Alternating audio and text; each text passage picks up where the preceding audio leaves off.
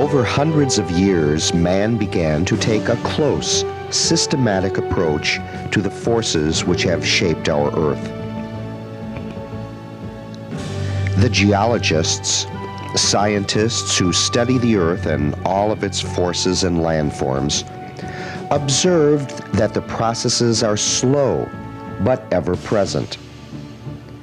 They have concluded that these processes are going on each and every day at a very slow pace, and that what is occurring today probably has been going on continually from the very beginning of the Earth.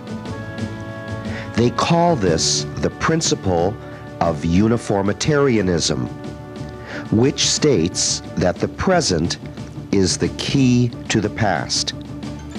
And it is the basic principle which underlies the science of geology and allows us to study the processes of various forces which have shaped our Earth. If you were to travel to America's desert region in the southwest part of the United States, you would see a vast area of land. Few people live in this area because of the rugged terrain and hostile climate.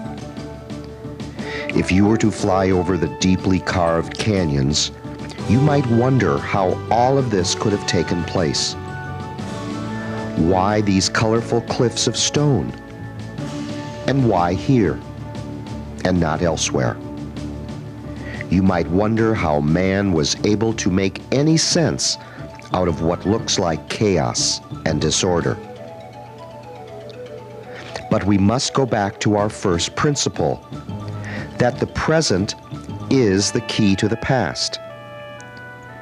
Let us observe some of the forces which are at work today, and then we can get a better idea of how these forces, working over vast periods of time, have had a profound effect on the surface of the Earth.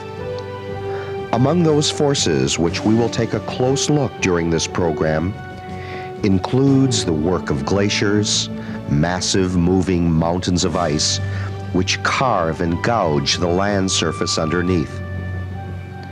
We shall also take a look at the result of volcanoes acting on the Earth's surface. Other forces we shall investigate include the work of the wind, the work of running water, earthquakes, landslides, oceans and shoreline features, and the mountain building process.